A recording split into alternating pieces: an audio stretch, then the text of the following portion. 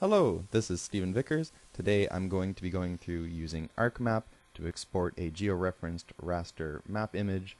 So at the end of this we'll have a JPEG image file with an accompanying world file that locates that image on a map. This can be loaded into our Trimble GPS devices or our Leica Viva or Leica Captivate units, or back into other GIS platforms. So first thing we have to do is load ArcMap. So ArcMap is available to students. Just look on the library GIS website. You'll see different data sets as well as access to a student edition. So when we launch, we get a default screen like this for getting started. You can go to standard templates, North America, and see a landscape is generally a good one to use. And now we just got a blank map. So we can load all different sorts of data in here, but the first most important thing to do is to set the coordinate system. So to set the coordinate system, you can go to Properties.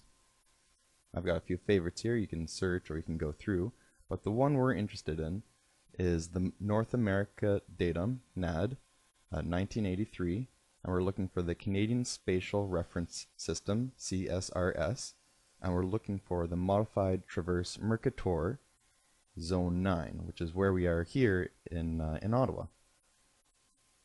So I'm going to select that one.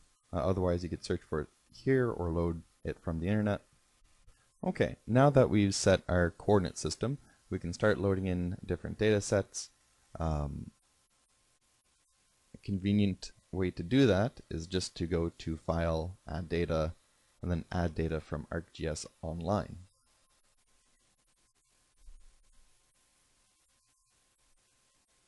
So if I'm looking for, say, Ottawa data, I can search that. You can see all sorts of different data sets. Maybe I want City of Ottawa 2017 imagery, and we can add it.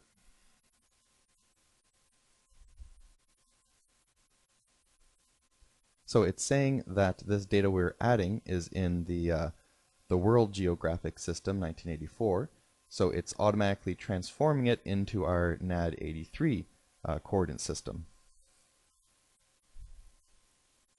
So here is my aerial imagery. I can load all sorts of other data sets, or I can just work with this. What I'm going to do, I can see that I've got this page here, and then I've got this bounding window. So I want to zoom in the bounding window as opposed to what I'm doing right now, which is just zooming on this page. So there's actually two different zoom tools here. One for the map layout and one for the box on the map. So I'm going to zoom to the campus.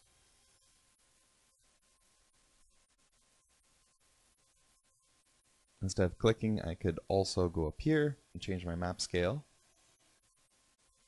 Okay, now that I have the aerial imagery loaded in the correct coordinate system and laid out the way I want, I can go about exporting it as a raster map image with an accompanying world file that georeferences the image. So to do that, I can't be in the layout view, because if I export this, it'll just export essentially this page with the map on it. I have to be in the map view itself. So down here there's two images, a layout view and a data view.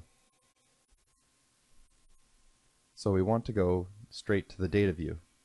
Now we can export this data view as a map by going File, Export. We have multiple options, and we're going to use JPEG. That's the file format we'll need for the Trimble GPS devices and for the Leica Captivate device. Another common format is TIFF. Lots of the aerial imagery that you can get online will be in TIFF format.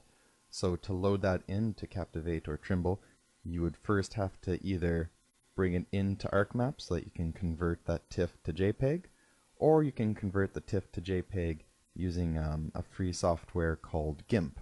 We'll get into that in another video. So things you want to make sure, you want to make sure this is saving as a JPEG, that's writing a world file, which will contain the geo-reference information for the pixels, and you want to make sure the format isn't progressive. Aside from that, you can mess around with the settings a bit. So depending on how much area you are showing and what sort of resolution you're using, you could have a very large file or a very small file. Trial and error is the best way to try this, and you'll be aiming for an image that is no more than, I'd say, a few megabytes or tens of megabytes. So let's try 200 dpi. Now I can see it's exported two files, my JPEG, which is 1.34 megabytes, and this JGW, which is my world file that is associated with my JPEG. If I open it just with the notepad, you'll see this is just some transformation projection information about where this image falls on the map using the coordinate system that we specified, the NAD 83 CSRS MTM Zone 9. And here is that JPEG. So I can see that the resolution is good enough for me. So this I would be happy with putting on a USB and loading into the different hardwares. So I can copy this, insert a USB. Now I have to use the file structure format for Leica if I want to load it into the Leica Captivate. So under the root directory, have a data file, and then a map_images file, and then you can paste it right in there. Now when I plug this USB into my Leica Captivate CS35 tablet, I will be able to locate this map imagery and load it as a background. Okay, and that is how you can go from ArcMap to Leica Captivate. Okay, now I've made this file previously. It's not very well organized, but it is combining multiple data sets from the internet, from the library. But here first I've just got a base map that's world imagery. So what are some of these other files? Well, these are from the library, and these are historical images. They're TIFF files, and they're very large, so they will slow the computer down. But here you can see data, I think it's from the 50s or 40s. So you can see I accidentally zoomed in and out too much and seem to have canceled it. So just pan around a bit, it should load. So I've got that aerial imagery. I've got some drawings of the bathymetry of the Rideau Canal. There. Sometimes I find the screen doesn't load. In that case, I just pan around by clicking the middle mouse button. Then it seems to show up. I don't know why sometimes it doesn't.